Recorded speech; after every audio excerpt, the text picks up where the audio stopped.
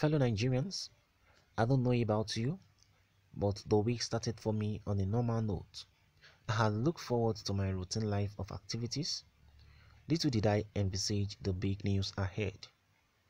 Government backed, government style gangsterism no less descended on us without warning. No journalist could have, anticipated such multiple events in any single week. But this is Nigeria, a country that is always action-packed, like a Chinese movie.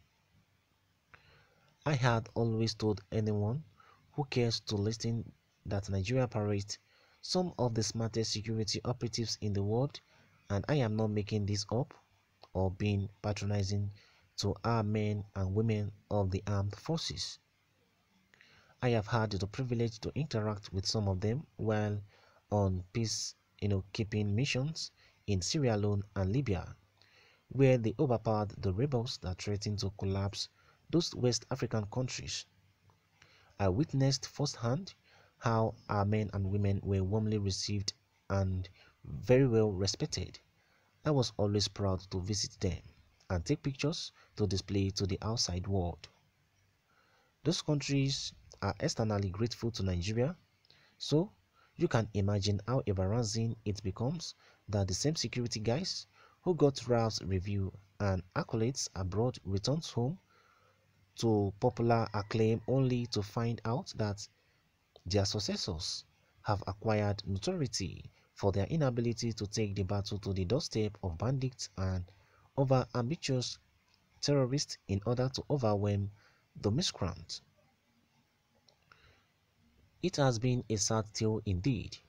What we now see on television and social media platforms are pitiable caricatures of the good old soldiers of yesteryears.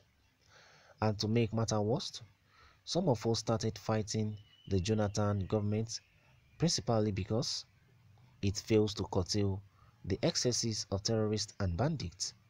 The end came when the Chibok girls were adopted and the whole world rose in unison to offer solidarity to the people of Chibok in particular and Nigeria in general.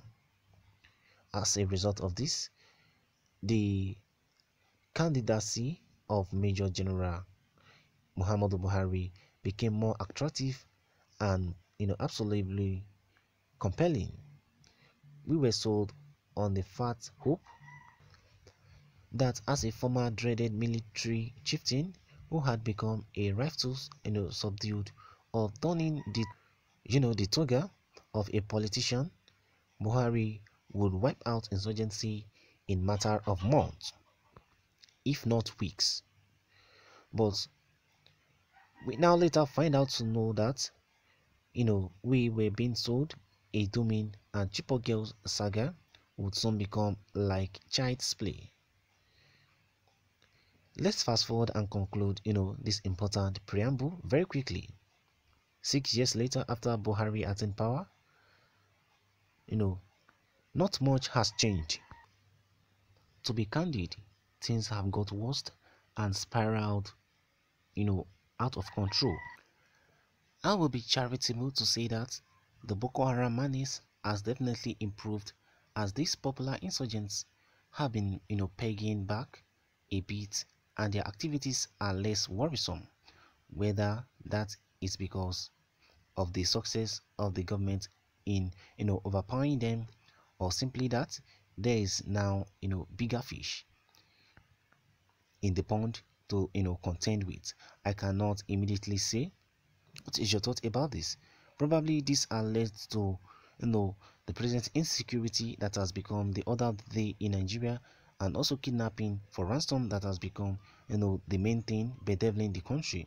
This has led to, different agitations, and these agitations have obviously irritated our president, and he has finally comes out, of his gilded, cocoon to declare a blustering war on the perceived rebels, including their leaders such as Mazi Nnamdi Kanu and Chief Sunday Igboho Adeyemo.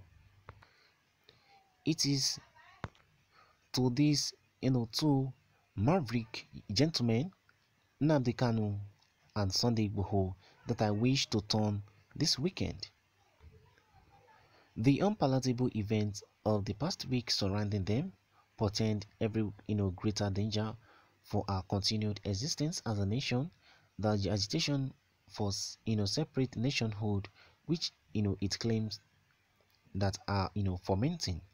Kanu's case is much more complicated. He was visiting Nigeria on holiday only to have that holiday turned into a nightmare by supervening events. He had been arrested, charged for treason, amongst other offenses by the Nigerian government, granted bail by the court, and then vamoosed into tiny air following a violence, calamitous and fatal raid on his a central family home in his village. Since then, he has been a most wanted man by the omnipotent Nigerian administration of President Muhammadu Buhari. But in fairness to him, he didn't have many options. The Gestapo faction in which his premises was invaded must have been responsible for his sudden disappearance, which wouldn't if who wouldn't disappear probably in face of such violent assaults, knowing that your government did not merely want to kill you, they wanted you very dead. What is your thought about this? Honestly, even if it is you, you know you probably might have done even something worse than what Nnamdi Kanu have done, because who would not disappear in the face of such violence when you know fully well that the government does not only want you dead, but they are trying all their possible best to make sure that you don't even stay alive. After a while, when nobody knew whether Kanu was dead or alive, he suddenly resurfaced in the holy city of Jerusalem. His ionic statue grew even more, and his martyrdom seems assured even though he was alive.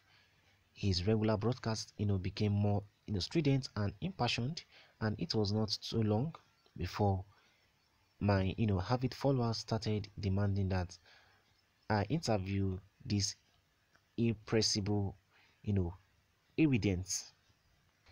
It is obvious that Nnamdi Kanu is a responsible man due to the response he gave when I asked him how he hoped, to get a Biafra nation without another civil war. His response was so brilliant, and it connotes that he really knows what he is doing. His response was that referendum will settle that. On this, I appreciated the fact that he was not, irredeemable, pinning his hopes and strategies on fighting a war. What is your thought about this? I'd like you to share your own point of view with us on what has been said. I'd like you to share your own, thought about the present situation of things in Nigeria. We have heard from Dele Momodu, who have reacted to the present situation of Nigeria and said, Nigeria is a country that is action-packed like a Chinese movie. Even a journalist could not have anticipated such multiple events in just a single week. What is your thought about this? Series of things are happening in Nigeria. It has make Nigeria to become a power pack movie that is just like an action movie of the Chinese, which is always full of action. Every day in Nigeria is action full. What is your thought about this? We would like you to drop your thought and comment on what has been said. But before we go, let's see people's reactions and know their thoughts about this. Guest reacted to this and said, Nigeria made a mistake by voting APC into power, especially Buhari. Fulanis, you can't stop us. What is your thought about this? We have had guests saying that, Nigerians made a mistake by voting APC into power, especially Buhari. What is your thought about this?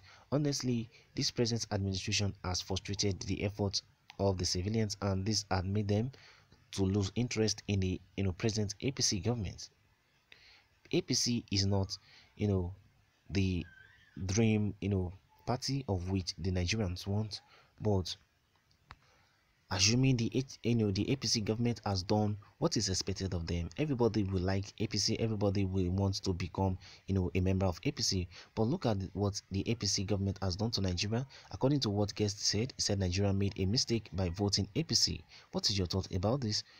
What is your own reaction to this? Things needs to be done fast about the present situation of things, or else things even more worse than this will start to come up. We need to start to tackle the present situation of things in Nigeria so that we can have a wonderful country, and all these agitations left and right, we'll have to go through in legal route, and we will be free from all this kind of criminal act, criminals hiding behind tribal grievance, to commit criminality for selfish, their selfish motives. All this we have to stop. What is your thought about this? I'd like you to share your own point of view with us on this that has been said.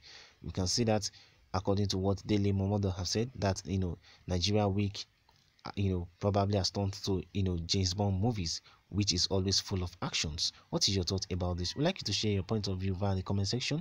Thank you guys for listening.